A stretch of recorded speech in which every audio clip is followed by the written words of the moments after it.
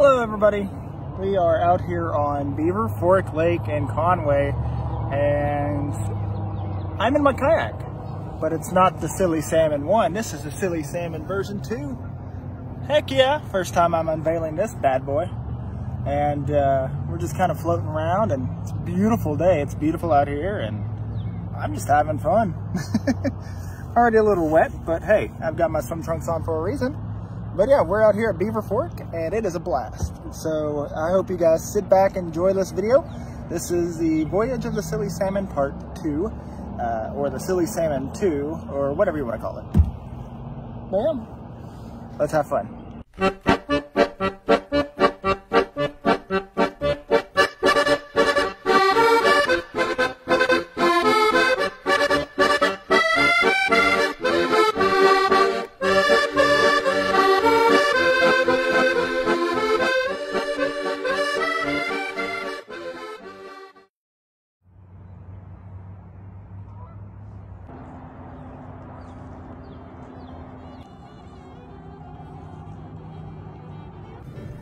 All right, for those of you who don't know, Beaver Fork Lake is a small, it's about 25-acre lake up here in Conway.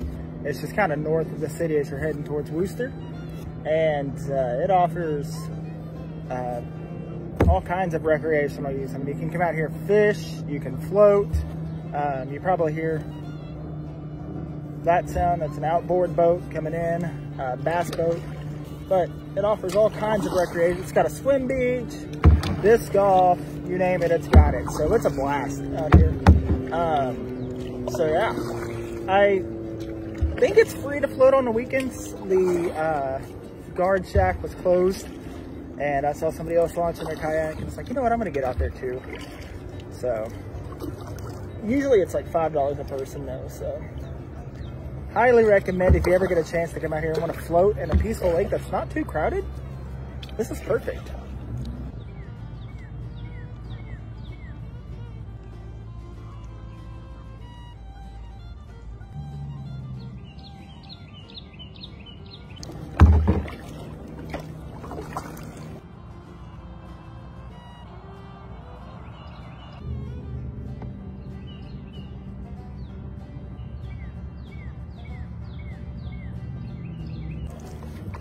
Kind of getting used to this because I've almost flipped my kayak a few times, but not too bad.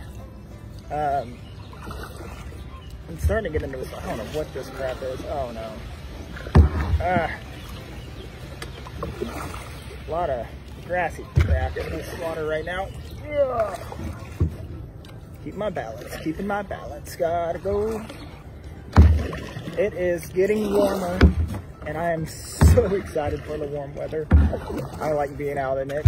And now that I have this, the Silly Salmon 2, I'm gonna be out more and hitting a lot of bodies of water because this is just a lot of fun and it's relaxing.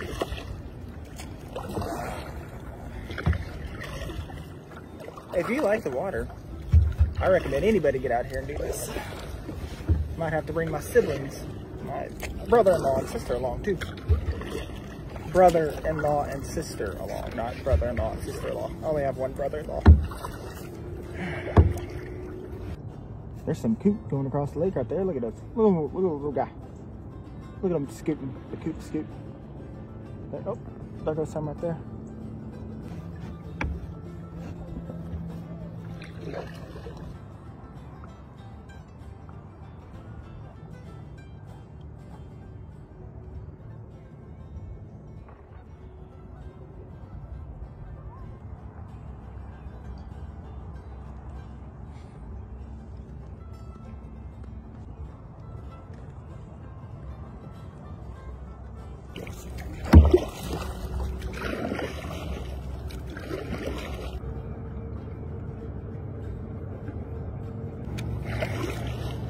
So I need you guys to sound off for me. Where would you guys like to see me explore next? I'm actually actively looking for some awesome places to hike, float, go. I mean, the Buffalo River is on my list, but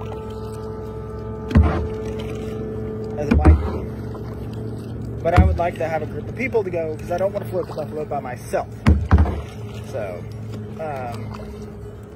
yeah. taking suggestions, leave them in the comments, message me, and let's just let me know wherever you guys think where it would be cool to go. I'm always down for new places. Away, Beaver up and don't you make a noise, and we found the way to Australia. Almost flipped over. The coot's flying away, bye coot. Wait, oh, I don't know if you guys can see it. No, I lost it. Oh, there they go. Look at the coot. Bye bye birds. They might not be coot, but they are everywhere. Look at them go. Bye.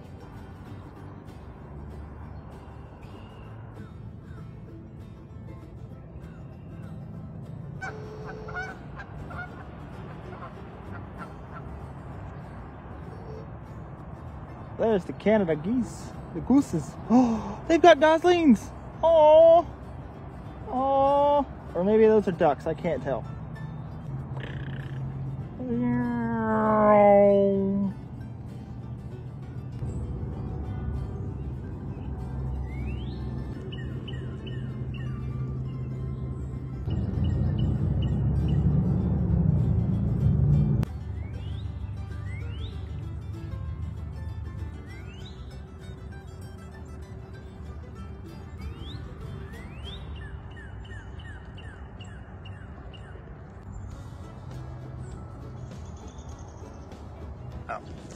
Look at this. The surface of the water is yellow because there's so much pollen. You probably can't tell in the video how bad it is, but that's a lot of flipping pollen.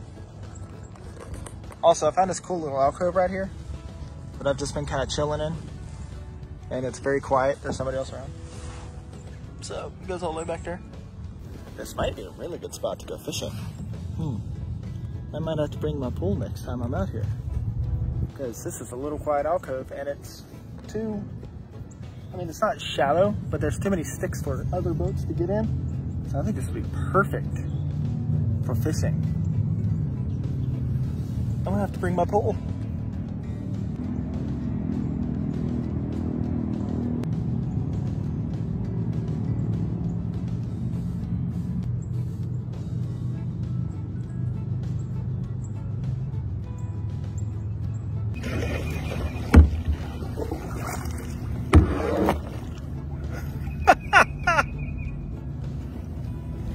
Scared me to death. Ugh, it came out of nowhere. It is everywhere. Oh, what is that? Okay, there's something living.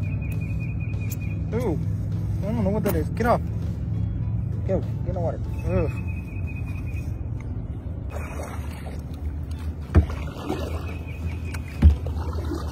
Well, I think this is a beaver lodge. I have to get close enough to look at the trees and look at the twigs, but it looks like they've been chewed on up there at the top and like down here at the bottom. But I would get close to look, but if you notice, right up there, there's a mama goose nesting. And I don't want to get any closer to her right now, because she might tear me up if I get close to her nesting those eggs. She's already been staring me down, and I'm trying to keep my distance not to disturb her. All right, so this, my friends, I'm 95% sure is a beaver lodge, or an old one. I don't know if it's still active. You can clearly see the bite marks on the tree limbs here, but I'm not getting closer to investigate if it is or not, because right there at the very top is a goose who I'm 95% sure right now is nesting. And she's already been staring me down, and I'm giving her space because I want to, and I think it's polite to give her space, especially if she's nesting. And I don't feel like dying by goose today. So yeah, this is one of the cool things, especially if this is an old beaver lodge, then it's being reused by all kinds of forms of nature. See, she's already watching me right now. And I'm not gonna hurt you. I'm not coming after your eggs. I'm keeping my distance for your safety and mine, so you can stay there on your eggs. So yeah, that's one of the coolest things about nature, is that even if this beaver lodge is abandoned and was used last year, unless we destroy it, it's going to sit here and it can become a home to all kinds of aquatic creatures. I mean, like geese laying their eggs on them, snakes use them, muskrats, otters, but I don't even know if we have any. But this mama goose right now is not happy that I'm in her area, and she just keeps staring me down. And so I'm going to leave her alone. I'm going to go back that way, and I'm going to keep my distance. I'm a good about 15 feet away from her. I had my camera zoomed in as far as it would go. And so I'm just going to back out and let her do her thing, because I don't want to disturb her nest. And like I said, I don't want to die by goose today. All right, Mama Goose, I'm out of here. I'm gonna take off now, okay? You can keep guarding your nest. I don't want to cause you any harm. There's other kayakers out here. Look at them go. Hey guys, hey friends. Hi kayaking friends. All right, so on me right now, I just want to show you guys life vest, safety first. Got my dry bag right here. About to throw my phone in it because I'm gonna scoot around, and I've almost flipped over a few times and I don't want to lose my phone. So yeah, that was just something short I wanted to create real quick because it's, you know, been a while since I've made a video. So yeah, sorry guys. Whenever you work and travel, it's kind of tiring on the weekends. You just want to, you know, sit back and relax. So I do plan on making more videos soon because it's starting to get warm and I'm excited to get out and explore. But until next time, guys, I'm gonna just float around some more and put my phone in my bag. That way, if I do flip over, I won't lose it. So until next time, guys, thank you for watching. I hope you have a great night. Remember what I always say, continue to explore the natural state. I'll see you guys next time. Bye.